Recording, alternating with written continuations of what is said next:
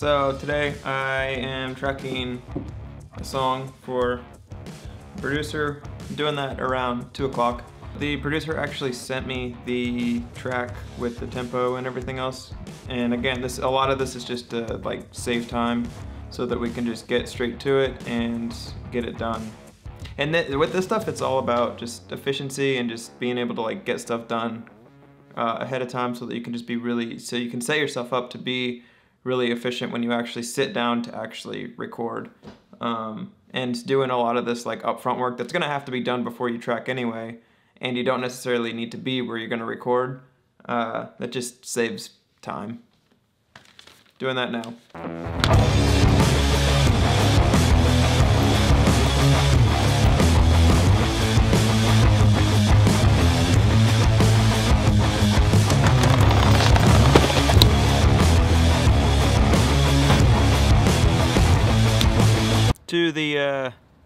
To the church.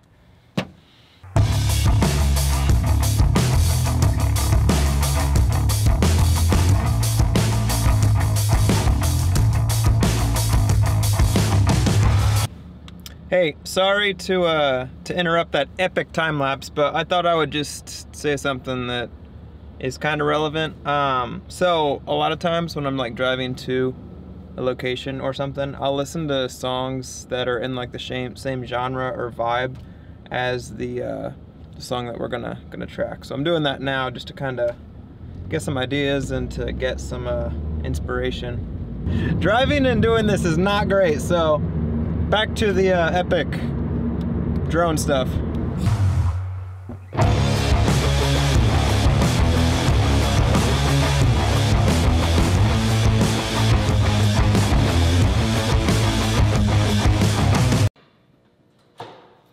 All right, we're at the church to record.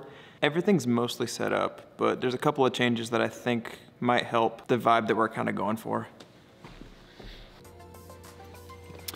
The first thing that I wanna do is I wanna switch the hi-hats out, just because the ones I have they're 16-inch, but I have a pair of 17-inch crashes that I think will help like blend with everything else. Just because they're adding these drums in after the fact, so I'm thinking that they're gonna want them to blend really easily, and having hi-hats that are a little more sloshy and a little less crispy, and just because they're 17s, they're gonna be a little bit lower in how they sound and everything else. I think with all that, that'll help they're gonna blend well with the rest of the mix, I think.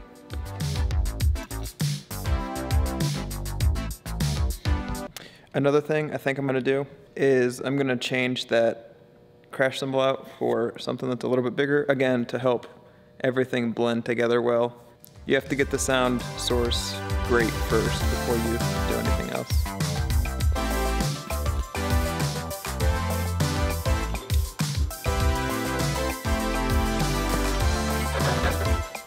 Charts.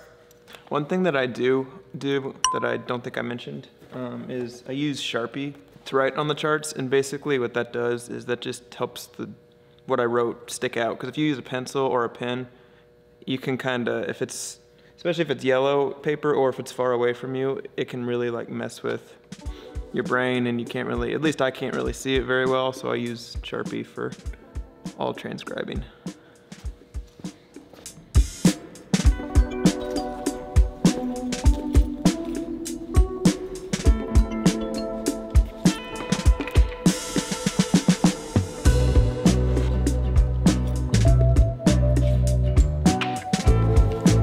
Room mic number 2. So one thing I forgot to mention is this guy is actually, his pickup pattern is a figure 8. The audio picks up from this side and this side, and I have it positioned so it rejects a lot of the drum set, and it just picks up the room. So that was intentional, and all the reverb you hear on my drums is from this guy and the microphone behind me just blended together, so just to let you know. All right, we are all set up. We're good. Now we're just waiting for the producer, and we'll start tracking drums. All right, the producer is right here. It's Bailey. everything's set up, and we're gonna add some stuff on the front end of the track just to kind of give it more movement and stuff like that. So we're gonna track full drum kit first, get that solid, and then we'll work on like percussion-y stuff. So full drum kit.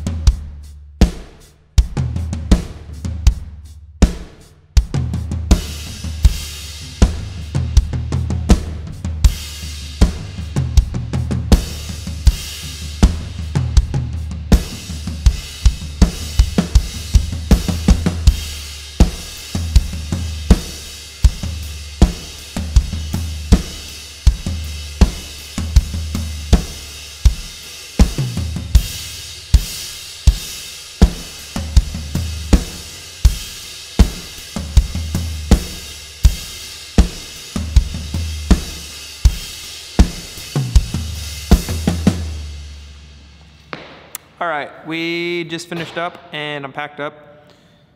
It went good. We got the song done. We started recording at 4 and it is 5:46 now. So it took a little over an hour and a half to get everything. It's great. I ended up playing drums for the entire thing, but it's good. I think I'm going home now. So I actually had to get something for Savannah before I go home, so doing that now.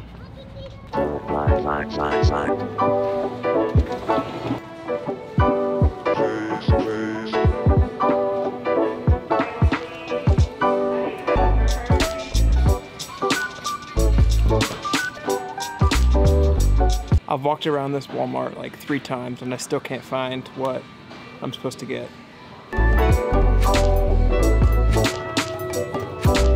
I am completely hopeless. This is the kids section and it's definitely not in the kids section.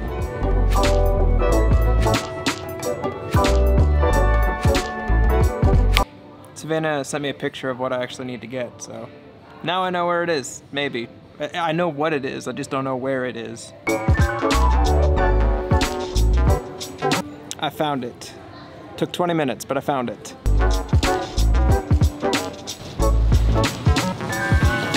Got it. All right, I got what I needed. It took 20 minutes to get one item, but that's okay. That Walmart was laid out kind of weird, but now I can go home. Just got home. Also, I went the entire day with a stain on the front of my shirt, so that's great. I'm gonna call the vlog here. So thank you so much for watching. If you like the video, go ahead and hit the subscribe button down below. And I'll see you in the next one. Bye guys.